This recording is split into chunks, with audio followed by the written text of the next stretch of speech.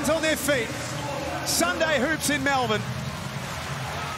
And game 3 starts with the home team in possession. If I'm Tasmania, I'm featuring Doyle on the offensive end. Travers on the move to the basket. Nice take. And that was a little too easy.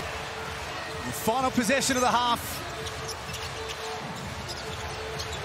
Golding from really deep. From seriously deep. Does it down the other end, off the backboard. He did not call back. Hilly over the top of Crawford. The Wild Chill shot clock at 1. Hilly must shoot. It goes!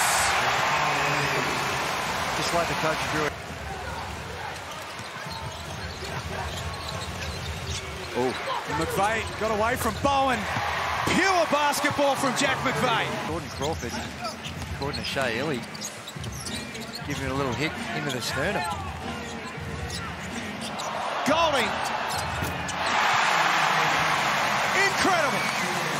Good looks. We saw in that first half he had just so tough, but sometimes the bounce of the ball where you got to help out. And there's the answer. The fourth getting an extended rest, but like you mentioned, he had 6 in the first half. Oh my! Ariel hook party with authority.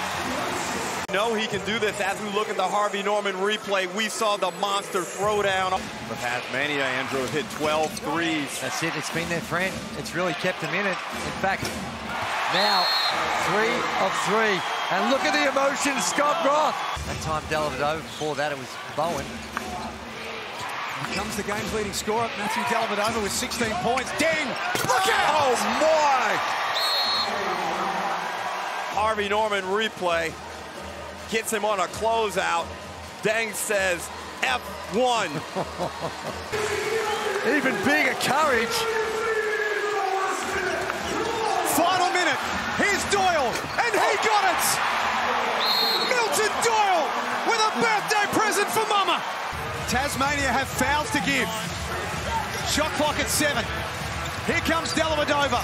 Down the middle and scores. 8.1 seconds. Whoa. In front of the leg. Big problem. Doyle kept it in. Here's the JackJumpers chance. McVeigh, 2 on the clock. Oh no! Jack McVeigh! Simply incredible! Jack McVeigh with the shot of his life! Tasmania win game 3! Play this type of confidence in himself, but this is next level to pull up from 43 feet.